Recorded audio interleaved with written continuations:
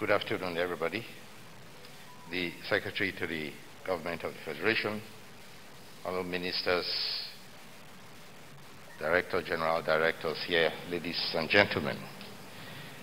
As of today, we have had 3,526 COVID-19 cases in Nigeria.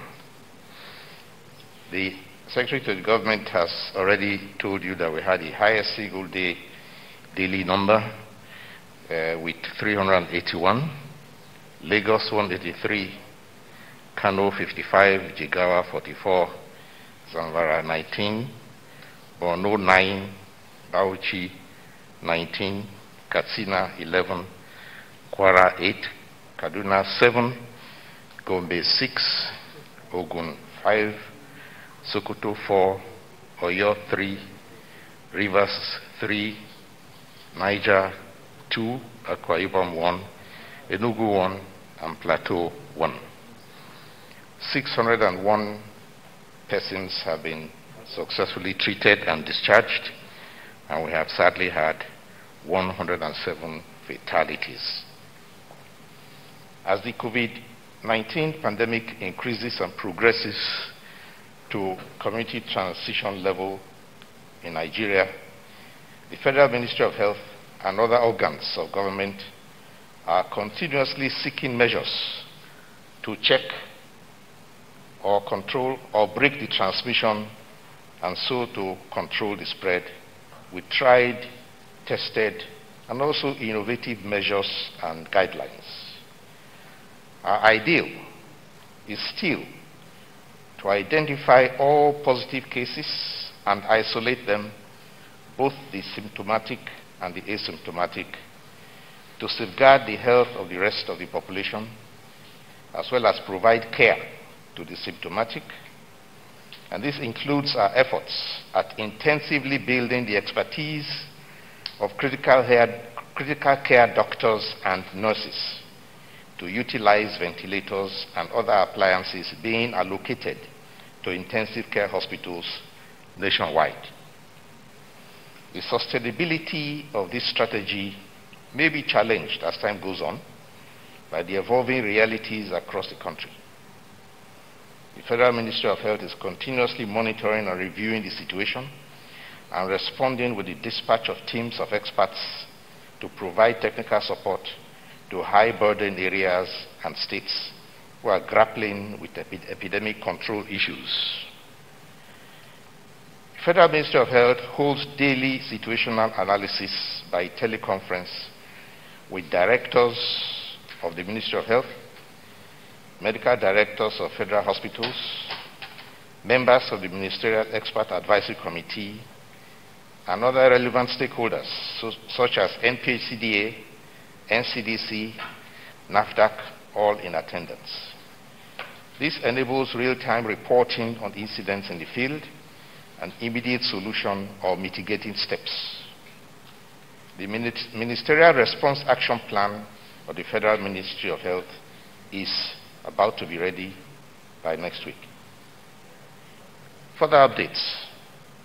The Ministerial Technical Team deployed to Kano State by the Federal Ministry of Health to support in handling the ravaging community spread and providing direction in managing COVID-19 situation has gained significant community acceptance and is now generating a new pool of trained and updated health workers, including over 100 ambulance drivers and patient handlers.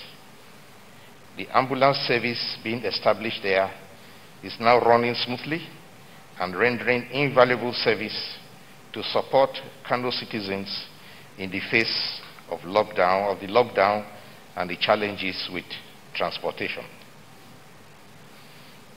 A technical committee comprising of various specialists was set up and deployed to Katsina State to assess the situation and provide, but also report on their support needs.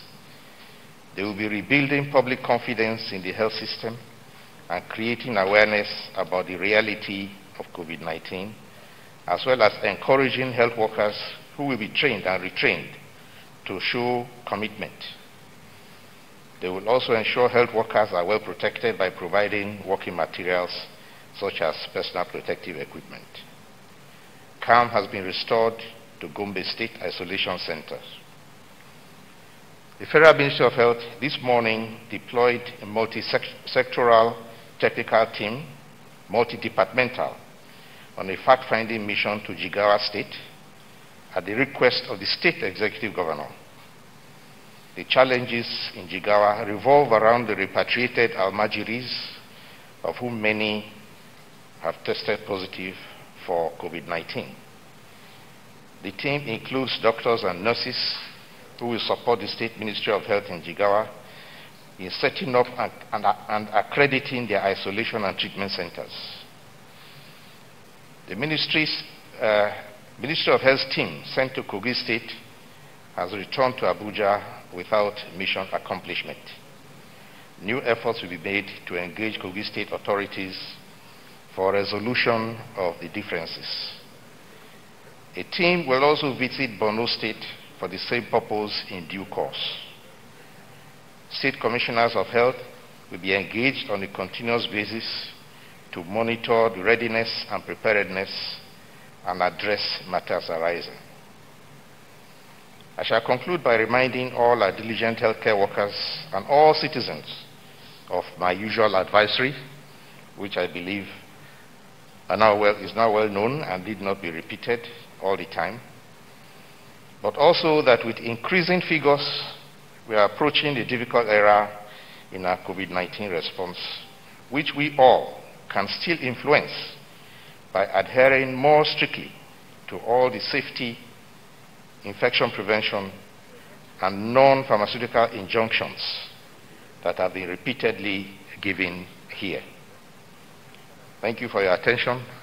I shall now call on the Director General of the NCDC to come and continue.